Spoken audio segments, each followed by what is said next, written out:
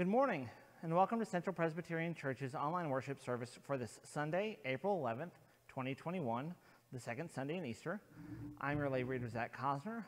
I invite you to download the bulletin for today's service, which can be found in the link found in the description under this video on Facebook and on YouTube. You can also head to our website, www.centralprespb.com, look for the publications link, and then you can scroll down till you see today's date. Once you click on today's date, you can download the bulletin. You can feel free to print it out, or you can follow along on a mobile device, a tablet, or a phone. Now that you have the bulletin for today's service, please turn your attention to the announcements found on the last page of the bulletin. The session of CPC has decided to continue to stick with virtual services for the foreseeable future. Keep in contact with us via social media with the username CentralPresPB, or at our website for announcements about any special services and when we plan to resume in-person worship. Archives of our online services can be found on Facebook and on YouTube. Links to each are on our website, also centralprespb.com. Let us prepare our hearts and minds to worship the Lord. In life, in death, in life beyond death, Jesus Christ is Lord. Over powers and principalities, over all who determine, control, govern, or finance the affairs of humankind, Jesus Christ is Lord. Of the poor, of the broken, of the sinned against and the sinner, Jesus Christ is Lord. Above the church, beyond our most excellent theologies, and in the quiet corners of our hearts, Jesus Christ is Lord. Alleluia, Christ is risen. He is risen indeed. Alleluia. If anyone sins, we have someone who pleads with the Father on our behalf, Jesus Christ, the righteous one. And Christ himself is the means by which our sins are forgiven, and not our sins only, but also the sins of everyone. Let us confess our sins before God and one another, first in unison, using the prayer printed in the bulletin, and then silently. O God, you are light, and in you there is no darkness at all. We call ourselves children of light, but sometimes we act otherwise. We love ourselves more than others. We manipulate others to get our own way, and then pretend to be innocent. We deceive ourselves, and the truth is not in us. Shine your light into our dark places. Bring the truth to our lips, and in your faithfulness receive our confession and forgive us. And now silently.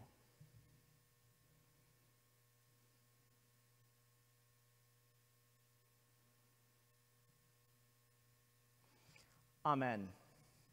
The good news in Christ is that when we face ourselves and God with the awareness of our need, we are given grace to grow, encouraged to continue the journey. Friends, believe the good news of the gospel. In Jesus Christ, we are forgiven. Amen. Unfortunately, this week, Rose Von Tunglen was unable to provide us with a children's sermon, so now we will turn everything to Reverend Tim Reeves for this week's sermon. Grace, mercy, and peace to you from God our Father and our Lord Jesus Christ. Our first reading this morning comes from the 4th chapter of the book of Acts, beginning with verse 32 and proceeding through verse 35. Let us listen for the word of the Lord. Now the whole group of those who believed were of one heart and soul, and no one claimed private ownership of any possessions, but everything they owned was held in common. With great power, the apostles gave their testimony to the resurrection of the Lord Jesus, and great grace was upon them all. There was not a needy person among them, for as many as owned lands or houses sold them and brought the proceeds of what was sold. They laid it at the apostles' feet, and it was distributed to each as any had need. Our second reading comes from the first epistle of John, beginning with the first verse of chapter 1 and proceeding through the second verse of chapter 2. Again, let us listen for the word of the Lord.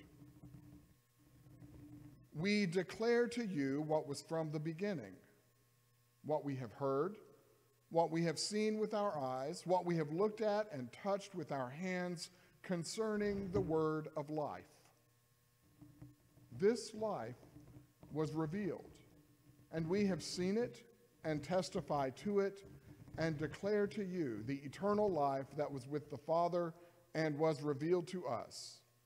We declare to you what we have seen and heard, so that you also may have fellowship with us. And truly, our fellowship is with the Father and with his Son, Jesus Christ. We are writing these things so that our joy may be complete. This is the message we have heard from him and proclaim to you, that God is light, and in him there is no darkness at all. If we say that we have fellowship with him while we are walking in darkness, we lie and do not do what is true. But if we walk in the light as he himself is in the light, we have fellowship with one another. And the blood of Jesus, his Son, cleanses us from all sin. If we say that we have no sin, we deceive ourselves, and the truth is not in us. If we confess our sins, he who is faithful and just will forgive us our sins and cleanse us from all unrighteousness. If we say we have not sinned, we make him a liar, and his word is not in us. My little children, I am writing these things to you so that you may not sin. But if anyone does sin, we have an advocate with the Father, Jesus Christ the righteous. And he is the atoning sacrifice for our sins, and not for ours only, but also for the sins of the whole world. And finally, from the 20th chapter of the Gospel according to John, beginning with verse 19 and proceeding through verse 31. Again, let us listen for the word of the Lord. When it was evening on that day, the first day of the week, and the doors of the house where the disciples had met were locked for fear of the Jews, Jesus came and stood among them and said, "Peace be with you." After he said this, he showed them his hands and his side. Then the disciples rejoiced when they saw the Lord. Jesus said to them again, "Peace be with you. As the Father has sent me, so I send you." When he had said this, he breathed on them and said to them, "Receive the Holy Spirit. If you forgive the sins of any, they are forgiven them. If you retain the sins of any, they are retained." But Thomas, who was called the twin, one of the 12, was not with them when Jesus came. So the other disciples told him, "We have seen the Lord." But he said to them, "Unless I see the mark of the nails in his hands and put my finger in the mark of the nails and my hand in his side, I will not believe." A week later, his disciples were again in the house, and Thomas was with them. Although the doors were shut, Jesus came and stood among them and said, "Peace be with you." Then he said to Thomas, "Put your finger here and see my hands. Reach out your hand and put in my side. Do not doubt, but believe." Thomas answered him, "My Lord and my God." Jesus said to him, "Have you believed because you have seen me? Blessed are those who have not seen and yet have come to believe." Now Jesus did many other signs in the presence of his disciples, which are not written in this book. But these signs are written so that you may come to believe that Jesus is the Messiah, the Son of God, and that through believing you may have life in his name. This is the word of the Lord. Thanks be to God. Let us pray. Open now our hearts and minds, O God, by the power and presence of your Holy Spirit, so that as your word is proclaimed this day, we may hear with joy what it is you would have us hear. That hearing we might believe, and that believing we might live lives of richer and fuller service, glorifying you here on earth as you are glorified in heaven. Amen. Ah, the good old days. Those days when everything seemed so much simpler, safer, and friendlier. At least, that's how we like to remember them. But if we are truly honest with ourselves, then those good old days weren't all that good as we remember them. If they had been, then there would not have been others longing for different good old days. It's just human nature that our present plights have a way of making us nostalgic for yesteryear. And so, as we read the word from Acts this morning, that the whole group of those who believed were of one heart and soul, and no one claimed private ownership of any possessions, but everything they owned they held in common. And with great power, the apostles gave their testimony to the resurrection of the Lord Jesus, and that great grace was upon everyone. And that there was not a needy person among them, for as many as owned lands or houses sold them and brought the proceeds of what was sold and laid it at the apostles' feet, and it was distributed to each as any had need. We are tempted to say, ah, the good old days. Luke, in the book of Acts, further illustrates just how wonderful things were when in the following verses he tells about a Levite named Joseph, who was also known as Barnabas, which means son of encouragement, who had a field that belonged to him, and he sold it, and he brought the proceeds of that sale and laid those proceeds at the apostles' feet. But immediately after that, we read about a husband and wife duo, the man named Ananias and his wife Sapphira, who also sold a piece of property. But they withheld some of the proceeds from that sale, and as a result of lying about the price of sale, they were struck dead by Peter. Then in the 6th chapter of Acts, we read that the widows in the congregation were being neglected in the daily distribution of food, and that this necessitated the designation of 7 people to fulfill this task, and so the office of deacon was created. Even later chapters of Acts report of disputes and divisions among the leaders of the church over whether and how to include Gentile converts.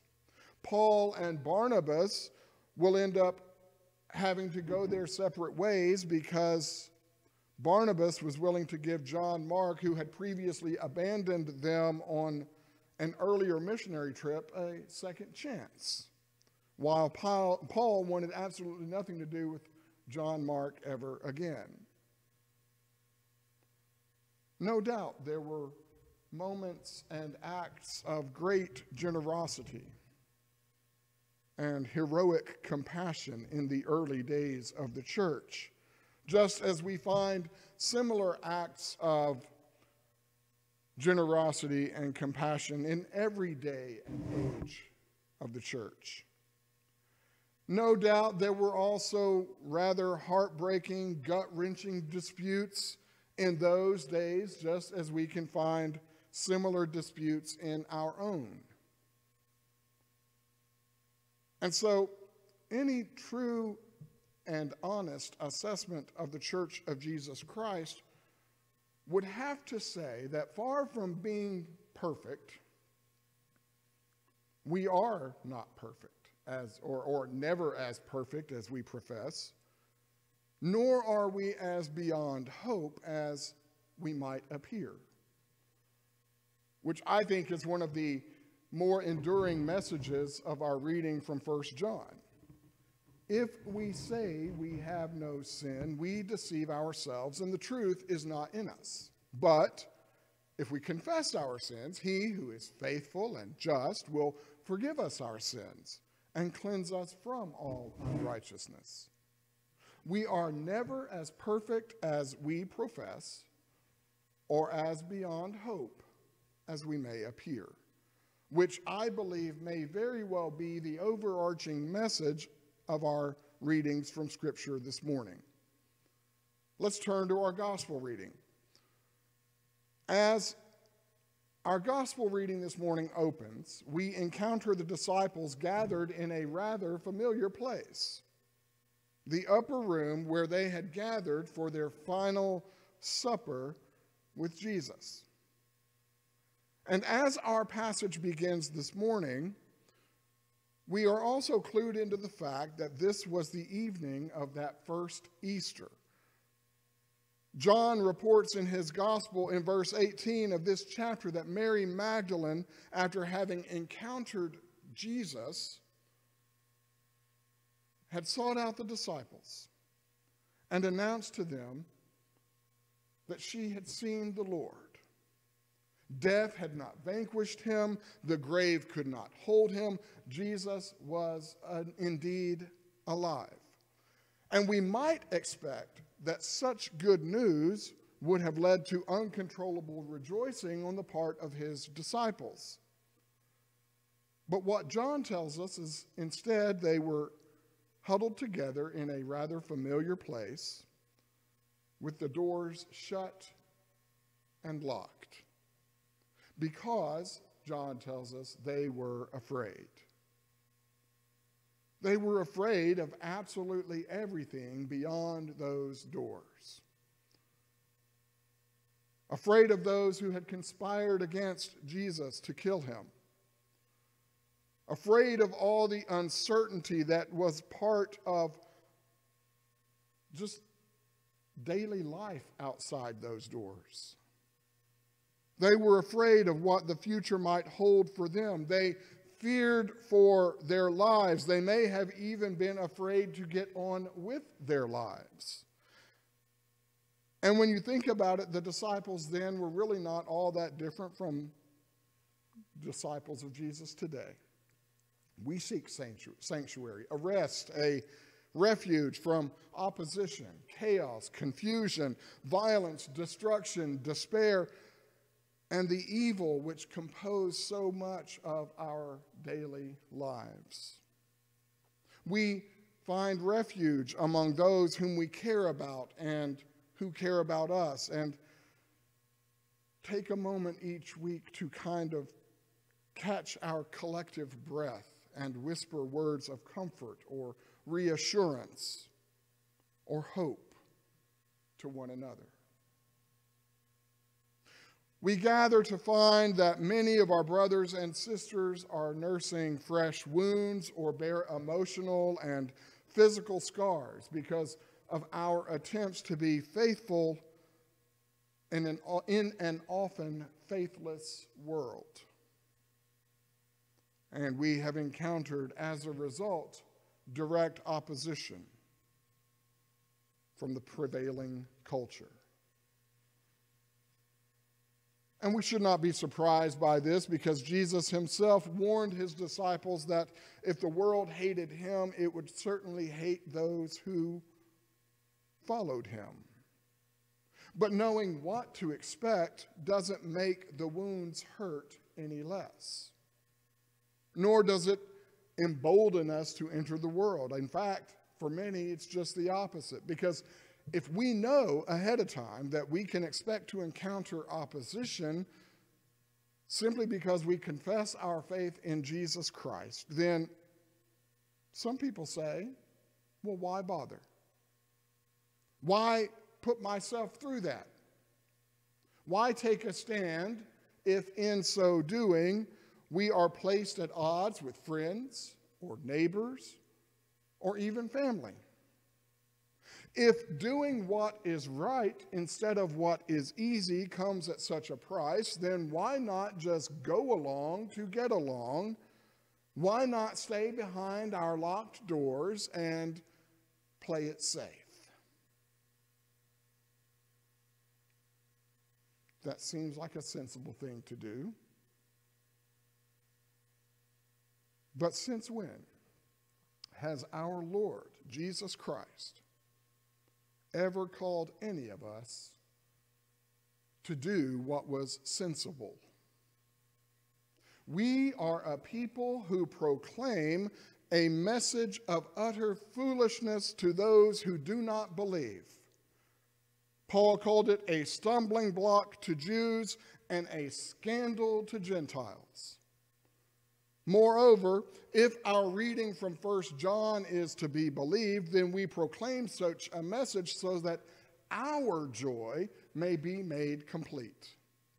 And those words really struck me this past week, because normally what we would expect John to have written is so that your joy may be complete. In other words, we are sharing the good news with you so that you too can experience that same joy that we have.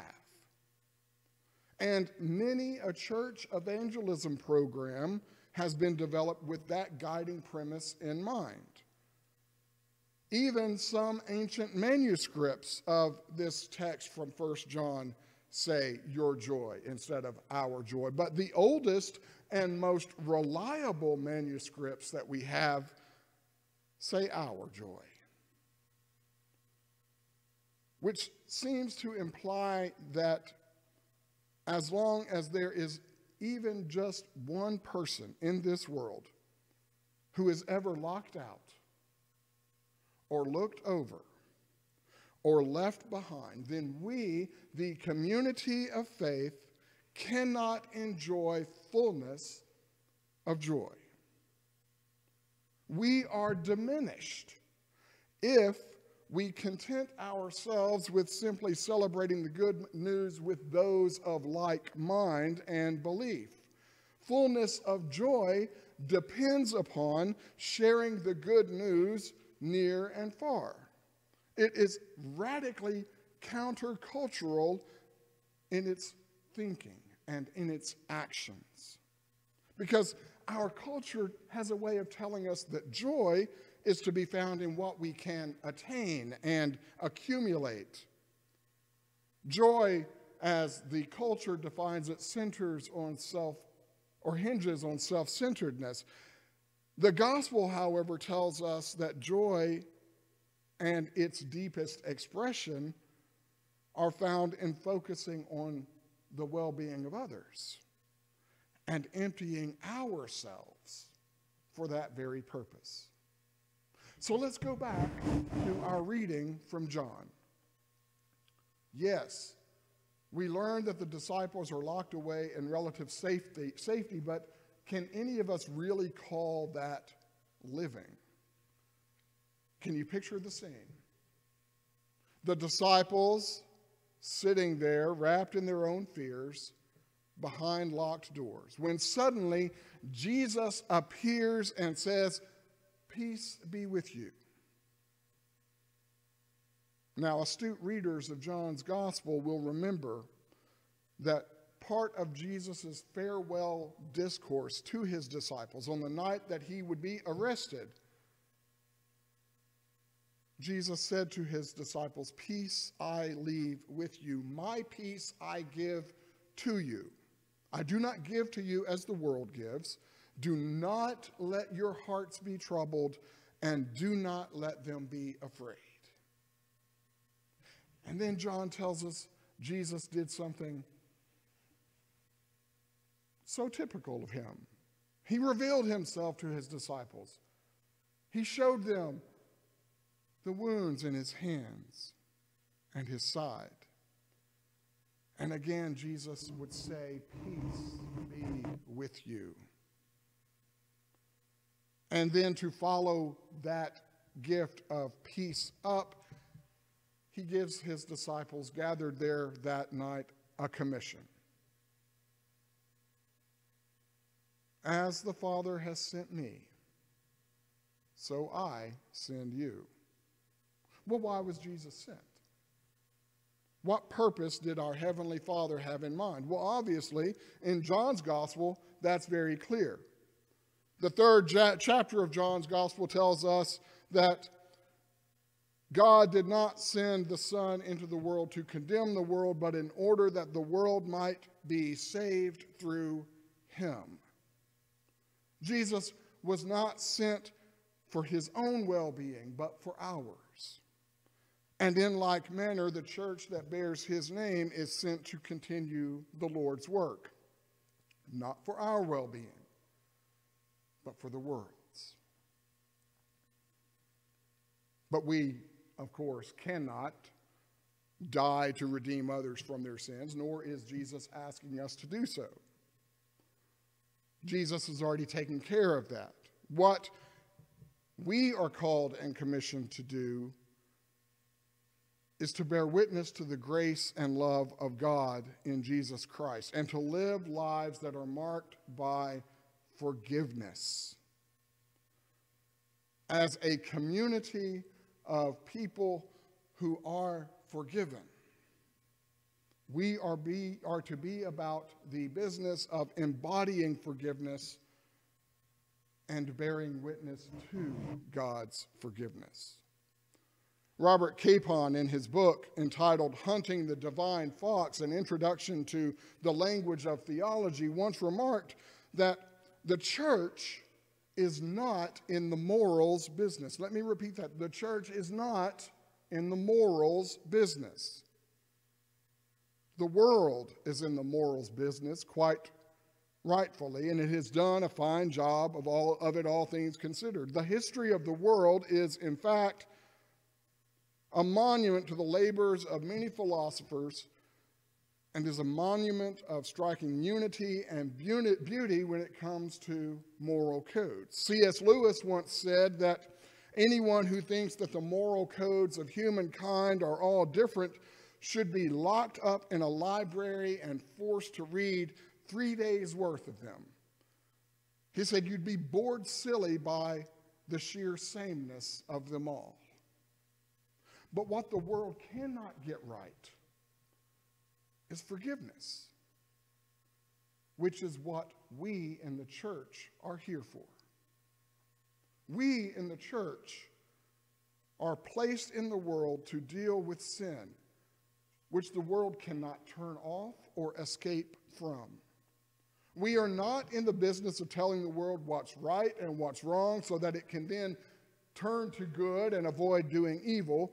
We are in the business of offering up to a sinful and broken world, which knows all about that tiresome subject, forgiveness for its chronic unwillingness to take its own advice. And the minute that we in the church even hint that morals and not forgiveness is what our mission and ministry is all about, we instantly corrupt the gospel of Jesus Christ and run headlong into blatant nonsense. Because when we do that, we open the door to hypocrisy. And suddenly the church, the gathered elect of God who recognize and thank God for the forgiveness we all share, suddenly becomes not Miss Forgiven Sinner, but Miss Right. And Christianity gets boiled down to the good guys in here versus the bad guys out there. Which, of course, is pure tripe. Because we are never as perfect as we profess, or as beyond hope as we may appear. We all stand in need of forgiveness. We are all granted that forgiveness in Jesus Christ, and it is incumbent upon the church that bears his name to share that message, so that our joy may be complete. Because as long as one human being on this planet is still trapped in the notion that they are beyond hope and cannot be redeemed, then our joy can never be complete. How can we even think of rejoicing if anyone, anywhere, somehow believes that they are beyond God's reach or capacity to forgive. To God be all the honor, glory, and praise forever. Amen. At this time, I ask that you will join with me as we affirm what it is we believe using the words of the Apostles' Creed. I believe in God the Father Almighty, maker of heaven and earth, and in Jesus Christ, his only Son, our Lord, who was conceived by the Holy Ghost, born of the Virgin Mary, suffered under Pontius Pilate, was crucified, dead, and buried. He descended into hell. The third day he rose again from the dead. He ascended into heaven and sitteth at the right hand of God the Father Almighty. From thence he shall come to judge the quick and the dead. I believe in the Holy Ghost, the Holy Catholic Church, the communion of saints, the forgiveness of sins, the resurrection of the body, and the life everlasting. Amen. Our tithes and offerings this week will be taken up again electronically. We invite you to head to the website, www.centralprespb.com, and look for the Donate Now link at the top of the web page. We accept debit and credit cards, and recurring donations can also be set up there. If you do not feel comfortable with tithing online, we do accept checks, and those can be, or money orders, and those can be mailed to 6300 Trinity Drive, Pine Bluff, Arkansas, 71603. Let us pray. It is right and our greatest joy to give you thanks and praise, eternal God, for all the blessings you have bestowed upon us, but we are most grateful for the gifts of your Son, our Lord Jesus Christ, and for your abiding and sustaining Holy Spirit. For our Lord reconciled us to you and to one another, opening the door to eternal life in your midst. And your Holy Spirit continues to confront us, convict us, correct us, call us, and equip us to share the good news of your redeeming love to all people.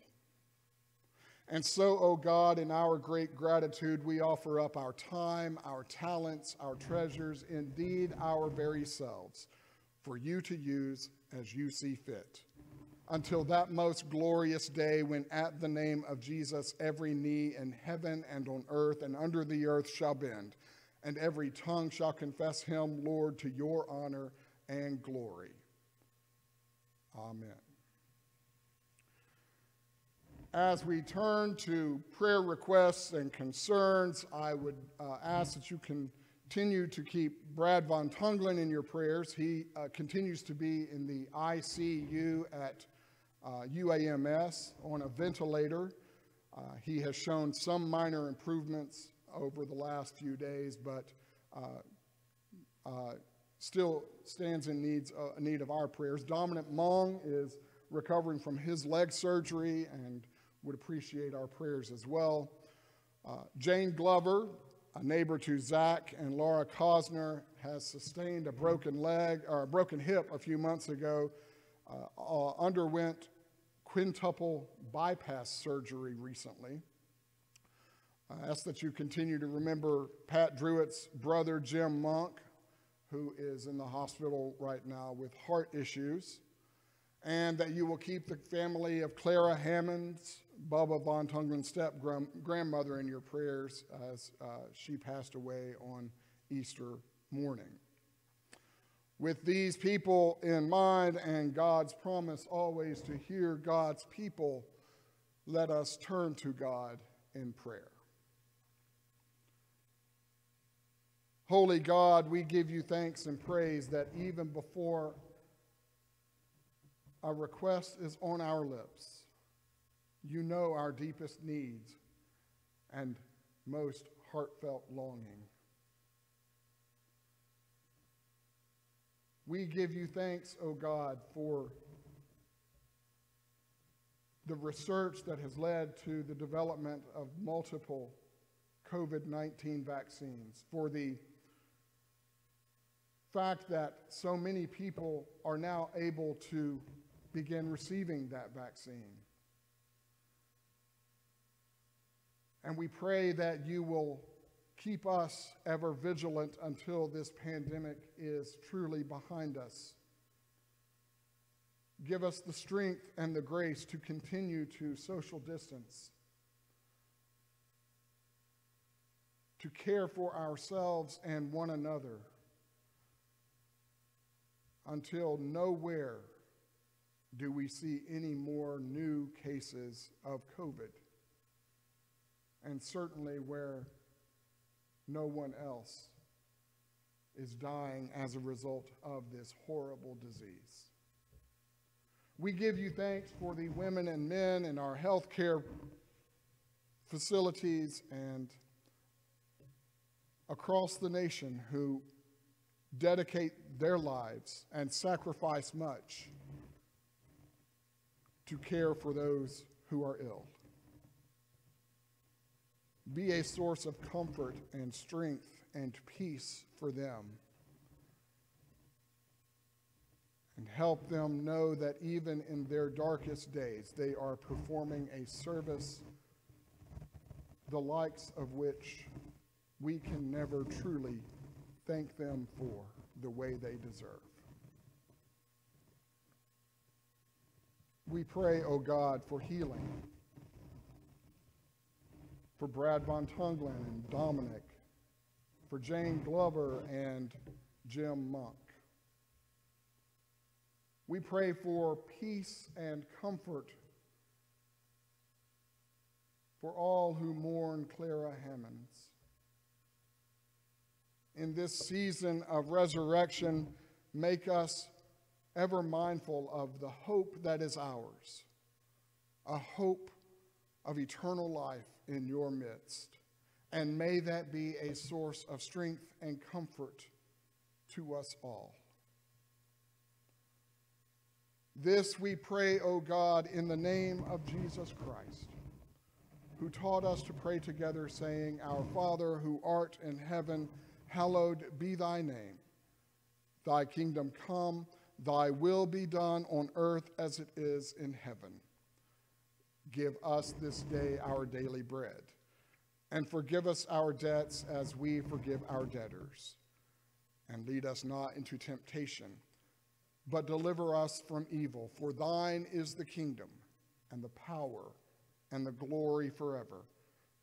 Amen. Go out into the world in peace to love and serve the Lord, rejoicing always in the power and presence of God's Holy Spirit, remembering that we are never as perfect as we profess, nor are we as beyond hope as we may appear. And may the grace of our Lord Jesus Christ, the love of God, and the communion of the Holy Spirit be with you all now and forevermore. Amen.